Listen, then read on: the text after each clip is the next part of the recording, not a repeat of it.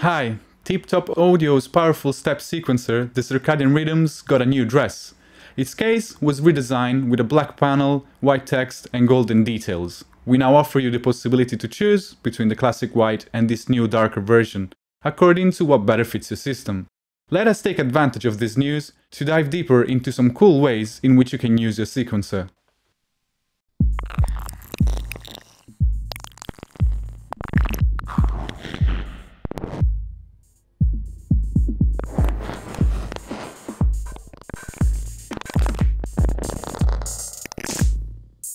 The core of this patch is controlled by the Circadian Rhythms module. It works as the master sequencer and master clock. As you can see, turning the clock knob will show us the BPM of the sequence. Thanks to its many functions, the Circadian Rhythms allows you to create unusual and interesting grooves, like the one you're hearing right now. Can you imagine getting this level of complexity on a standard DAW? It might be possible, but this is much more fun. Let's dive into the patch and have a look at how all of this is put together. The main feature that contributes to the appeal of this patch is definitely the zoom mode. Zoom is one of the many views offered by this module, but differently from the others, it allows you to program your sequences at micro resolution. Enter zoom mode and you'll notice that the sequence moves vertically. Here, the first column hosts the standard 8 steps offered by the other views like vertical, while column from 2 to 6 allow you to insert additional in-between notes, or sub-steps as we like to call them. Lastly, columns 7 and 8 are dedicated to the navigation through presets and channels. Going back to vertical view, some of the notes are now lit up in red to signal the presence of sub-steps. As you can see here, we are using all of the 8 channels offered by the Circadian Rhythms. The first one controls 1, which changes sample every time a note is triggered, and works in quantized pitch and sequence loop mode. Thanks to the stack cables, it also controls the Z4000 and the Z8000 modules. Every time the Z4000 is triggered, it opens up the VCA via an ADSR, which in turn controls the samples coming from 1. This way, we can make the sounds extremely tight and slick. The Z8000 modulates the pitch of 1. Going back to the Circadian Rhythms, channel 8 triggered the ZDSP effect unit, and does so one time every 2 rows. The trigger changes the preset contained in the spiral card. The effects are then applied to the sound coming from the VCA. Next, channel 2, 3, 4 and 5 are used to create a nice little groove of bass drum, 909 close hi-hat, snare and 808 open hi-hat. Channel 6 instead controls the 808 maracas, which is used in zoom mode to add a little frizz to the beginning of the groove. Lastly, channel 7 controls the 808 close hi-hat, which is once again in zoom mode. If we mute the channels 2, 3, 4 and 5, we are now only left with the channels working in zoom mode, which as you can hear, they add a lot of character to it. To glue the groove together, we also use a few effects. A little reverb is applied to the 909 hi-hat, and a really short echo helps coloring the sound of the whole groove.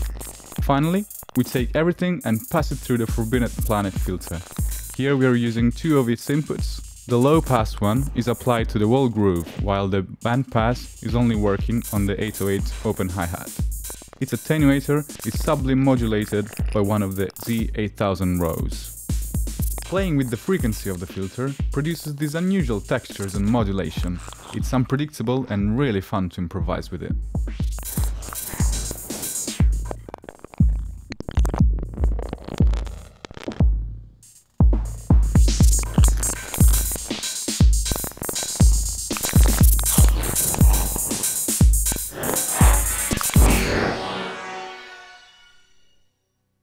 This next patch explores another extremely useful way in which you can use your Circadian Rhythms, and that is its ability to change the length of the gate outputs.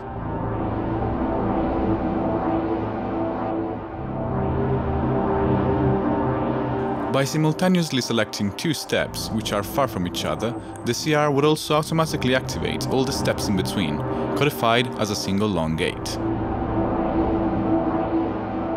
Let's dive into how the patch was constructed. Output 2 controls both a 1 module and a Z4000 module. The SD card containing one is filled with string samples which form the pads that we're listening right now. The Z4000, with its long gate, acts on the Forbidden Planet. It controls a low-pass input which modulates the sounds coming from one, making them softer and more lush. The output of the Forbidden Planet goes into the Z-Verb and the echoes. On the Z-Verb, we have chosen a preset called 70's Earliest Verb, whilst the echoes is loaded with a ping-pong tape echo.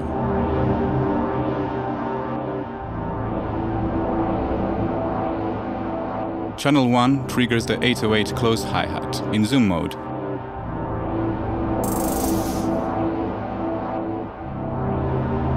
Channel 3 controls an additional one module containing a vocal sample. Its amplitude is modulated by a VCA in order to achieve a tighter, almost tremolo-like effect.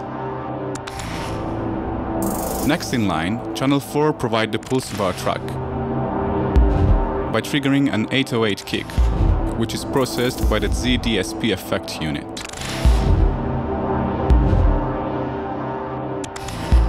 Channel 5 triggers the TG1 module, which is Tip Top's collaborative effort with industrial pioneers Throbbing Gristle.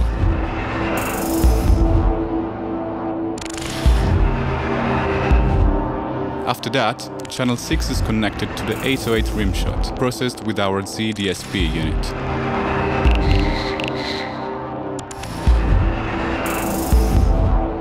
Channel 7 controls the last one module contained in this patch, and as you can see, its output goes straight into the feedback input of the ZDSP. Lastly, channel number 8 controls the 808 snare drum, once again affected by the ZDSP, which emphasizes the sound of the kick in an alternate fashion.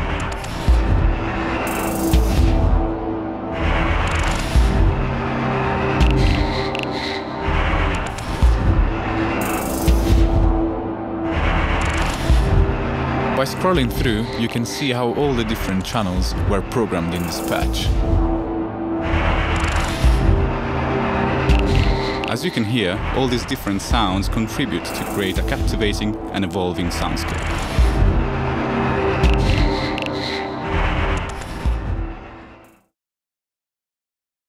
This patch explores the random functionality of the Circadian Rhythms, a mode that we developed with the help of Richard Devin, and for this reason, we call it the D mode. We can access it by pressing down the global button. As you can see, the D mode is off at the moment, so the sequence repeats identically at the end of each cycle of the 64 active steps.